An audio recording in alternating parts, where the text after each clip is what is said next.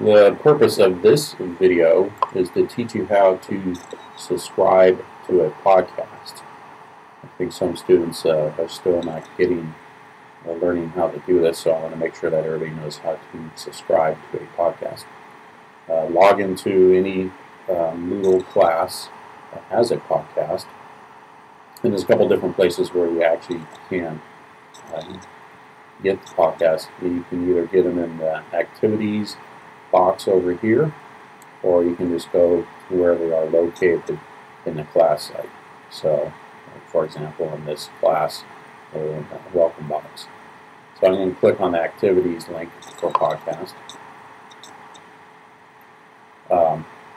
To subscribe to a podcast, you want to click the RSSI podcast link.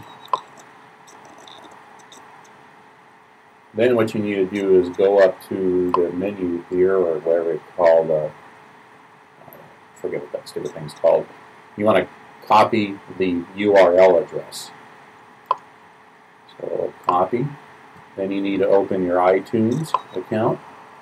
Click on the podcast menu, or podcast library menu link. Click the advanced menu. Subscribe to the podcast, or subscribe to podcast, click that, and then you need to paste the URL address that you copied from the class into the subscribe to podcast window, then click the OK button.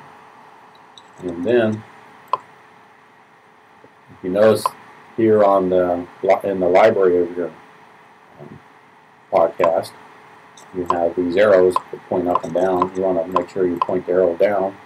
And if there's more than one podcast, you should click the Get All button, and then it will download all of your podcasts. And then you can click the podcast and play your podcast and listen to it. And if you have an iPhone, iPod Touch, you should be able to take these with you where you want.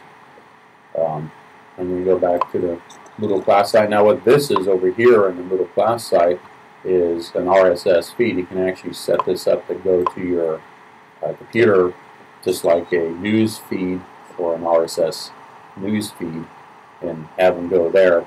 I just think it's easier to have them go to your iTunes account.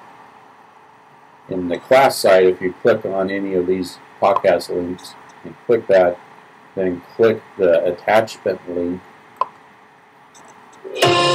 Okay. Stop that. Now the disadvantage of watching these in Moodle is if it's a video, it does take some time to download, and so it's a little bit more stable in iTunes, and plus you have the transportability with your iPod Touch, or your iPhone. As a reminder, all these instructions are contained in the Moodle training guideline that is contained in the Moodle training course that I sent you at the very beginning of this program. So it's really important that you subscribe to podcasts in our classes. Have a wonderful day.